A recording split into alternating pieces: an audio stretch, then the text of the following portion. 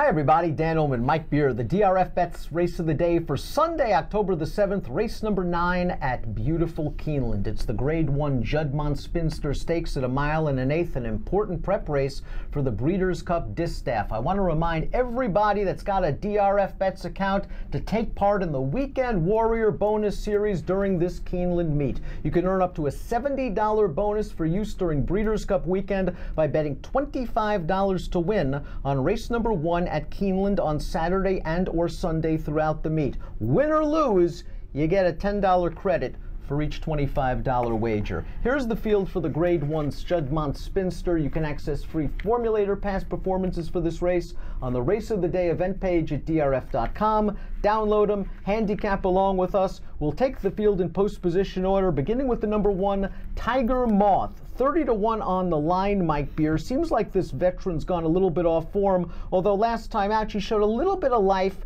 despite being compromised by a lack of pace. Yeah, the pace didn't set up that well for her, but she's still here in a position now in her 7th start of the year where, I mean, she's just got to turn it around quickly.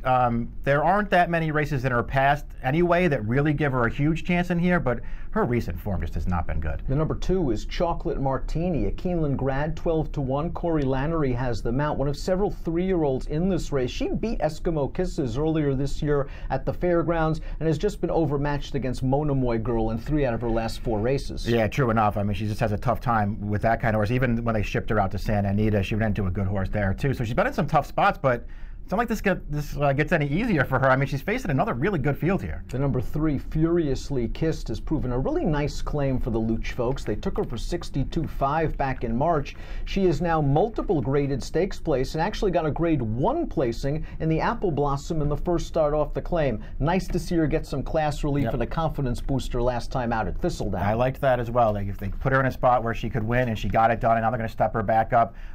She's a real threat to at least get a piece of this race. I don't know, Dan, if she's good enough, even if everything breaks her way. I don't know if she's good enough to beat all of these horses, but she could get a piece of this. Bringing the best last buyer speed figure to the party is the number 4, Eskimo Kisses, for trainer Ken McPeak. She earned a 100 buyer in the Alabama, and boy, she got a beautiful ride from Jose Ortiz. Not only was the pace electric up front, and that was going to help Eskimo Kisses, especially at the 10 furlongs that you get the feeling she relished. But Jose was like riding a car. He was moving her in, moving her out, and every move that Ortiz made was the perfect one. A 100 buyer for Eskimo Kisses. Now she tries older horses for the first time. Yeah, I mean, I really don't care about her trying older horses because it's not like the top of the division is really here. She just had so much go right for her last time. I do think she's a good horse. She ran well in the Kentucky Oaks. She ran well in the Ashland. So it's not like it's the only good race she's ever run, but it felt like the 1.25 miles was going to work for her in the Alabama. She got the pace. As you mentioned, she got a great ride in that race. The horses that she ran down all were part of a pace that was falling apart, and Monomoy Girl didn't show up for that race. Everything really worked to her advantage last time, and she ran the best race of her life. Can she do it again? I won't be surprised if she does it again, Dan. I think she's a huge threat in this race, but if she's going to be, 5-2, I'm going to try and beat her. Number 5 is Southern Perfection, also owned by Luch. This one, the speedier one. She set the pace last time out. Furiously Kissed ran her down at Thistledown, and I think she's probably in here to help set the pace for Furiously Kissed, and that helps Eskimo Kisses as well. It's true enough. I mean, it feels like that's why she's here, and it'll help her stay mate, but it will help other horses too. Trainer Brad Cox has the 6, Sassy Sienna, a graded stakes winner earlier this year in the Fantasy. She beat Wonder Godot that day.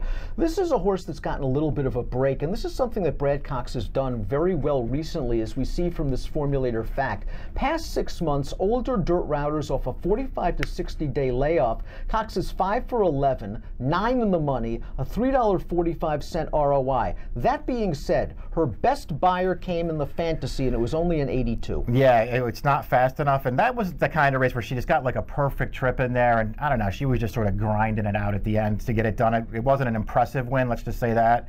Of the 3-year-olds in this race, I mean, I think the other 3 are all better than she is. Let's take a look at the Timeform U.S. pace projector for this year's Ashland. We're expecting a fast pace, but we're also expecting Talk Vuv to me to set the pace, unless the 5 Southern Perfection is really in here as a rabbit and is just hustled out of there. You talked about the pace of the Alabama, and it kind of fell apart. And the horses that were up on the pace have already come back and done some really nice things. Yeah. She's a Julie came back to win at Remington last week nicely. Midnight Bijou was placed first via disqualification with a triple-digit buyer in the cotillion. Yeah. But Talk Veuve to me was actually doing the dirtiest of the dirty work in the Alabama. Julian Leparoux had her on a send. Yeah, she went fast in that race. And, you know, she was never going to hold off Eskimo Kisses, but I'll tell you what, she almost held on for second in there, beating a couple of necks for second. She actually ran a really good race. I think the mile and a quarter is probably too far for her anyway. I'm not so sure a mile and an eighth might not be pushing her limits either, but I think she'll get this far if she gets the right trip. And, you know, whether that rabbit goes or not, I don't think that's supposed to matter. She sat off another horse at Indiana 2 starts back. She can sit off that horse and still run her race.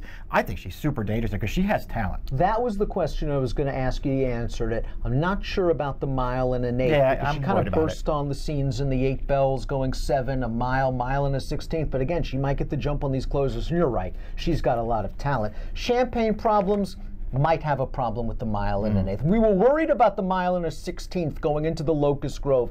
And while she didn't have the best trip went to the winner, Blue Prize, who we'll get to. She had every shot at Blue Prize at the 3/16 bowl. She stuck her nose in front. We were on our way to the window, and Blue Prize showed her class and battled back. Champagne Problems is in great form. Ian Wilkes has done a super job with this filly.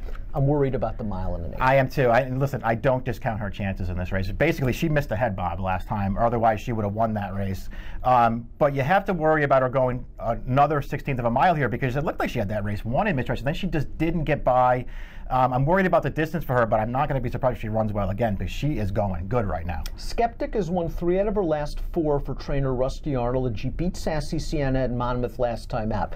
The problem, that sounds great. It does. The problem is the one loss came in the Indiana Oaks when Talk Veuve to me was something like 1-10 and ran like a 1-10 shot and absolutely buried Skeptic. I'm not sure Skeptic is ready to class up for these horses, but I think she could make a nice 4-year-old. I agree with that. I think there's a chance that she keeps getting better. Right now, it just feels like this is going to be too tough for her, but she's okay right now, and there's a chance she gets better. I just don't feel like it's going to be on Sunday. One of the horses she beat in the Monmouth Oaks came back to run second at the Charlestown Oaks and improved her buyer to an 87. Wouldn't be a grade 1 without Chad. He's got Pacific Wind in here, winner of the Ruffian at a 1-turn mile 3 starts back, and then they tried Abel Tasman in the Ogden Phipps, and last time out in the grade 3 Shoe V, it seemed like it was a pretty good spot if she was going to do it at a mile and an eighth, and Farrell just got loose and wired that field. I think Pacific Wind is actually okay. Me too. Chad, though, just automatically knocks down your price a tick or two. Yeah, that was the real problem I had with her. I'm not so sure she can't contend in this race, but I don't know what kind of price she's going to be, and I wouldn't take a short one on her in this field. She was bad in the Chuvy. I mean, you're right in that Farrell sort of got loose on the lead and rated the pace. This horse never made any kind of a run in that race. Her race in the Phipps 2-back actually wasn't terrible because she was the one who went after Abel Tasman on the turn, actually took a run at her and just was no match for her, but she actually tried to win the race, which I give her credit for. She was so bad last time, then it's hard for me to take her at any kind of a shorter price. Let's take a look at our top selections for this year's Juddmonte Spinster Stakes. The number 11 Blue Prize had everything go her way in the Locust Grove last time out. She was fresh in her first start off a 2-month layoff. She sat off just the most moderate pace imaginable. She got the jump on her main competition, and then she dug down deep to deny perhaps a distance challenged Champagne Problems. It won't be as easy this time out because she's breaking from a tough outside post position, and it's quite possible she likes Churchill Downs more than Keeneland. But there's one thing I know she likes, and that's a mile and an eighth, and she has enough speed to get good position from this outside post position. Keep an eye on the weather because while she's never been off the board from 4 starts on wet, I don't think she's as good on a wet track as she is on dry. I would agree with that. I like her a lot better on a fast track. Listen, we'll see what happens. I have no argument with her as the horse to beat in here. I do think the 2 3-year-olds have a real chance to beat her in this race. They have more upside. One of them has a lot of speed and will be in front of this horse. We'll see what happens.